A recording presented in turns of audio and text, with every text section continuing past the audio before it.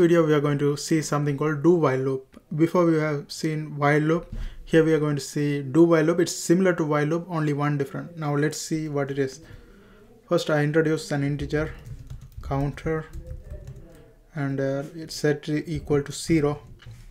Okay, set it equal to 0, and then I start with do and then curly bracket start. Inside of this one I'm gonna give a statement, system out statement, system.out dot println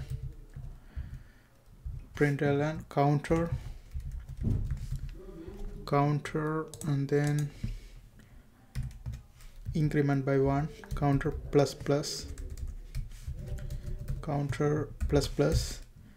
and then close this one, close this curly bracket, and after that we are going to give the limit, that is while counter is less than or equal to 10. Okay, we have seen the same thing in the while loop as well. In the while loop, when you do that, it's going to start from 0 and go up to 10. Now let's go and run here and see if we see anything different. Okay, run this one. Now you can see it goes from 0 to 10. Okay, because we set the limit to 10 and less than or equal to 10, and we started with 0, so it goes from 0 to 10.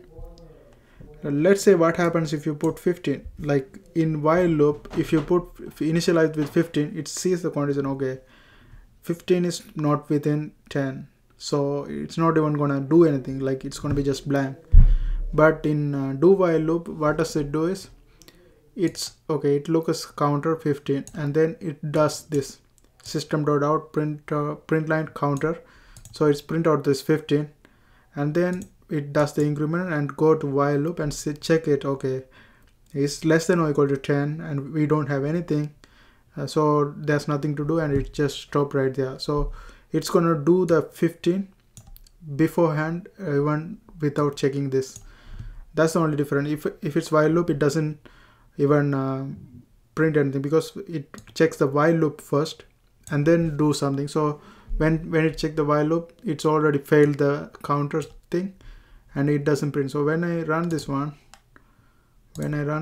we have one process 15, and that's the difference between do while loop and while loop. Do while loop, one action is guaranteed no matter what, but while loop, you know, it can be nothing or something. That's how it works.